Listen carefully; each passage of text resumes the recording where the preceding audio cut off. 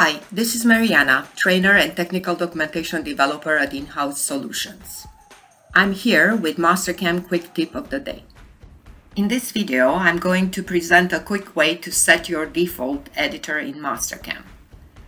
An editor is used to open an external, non-part file such as an NC file.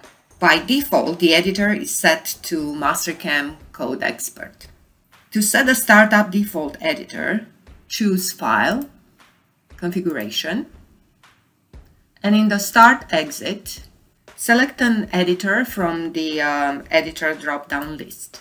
You can choose between Mastercam, which is Mastercam Code Expert Editor, Simco, a special version of Simco Edit licensed for use with Mastercam, and Notepad, the default editor for Mastercam Learning Edition products. For our example, I'm going to use Simco Editor, and I'm going to save the changes to the system configuration. To open the same file in Simco, you can select File, Open in Editor, and just select the NC file. As you could see, Simco Editor will be automatically opened. This concludes our quick tip of the day.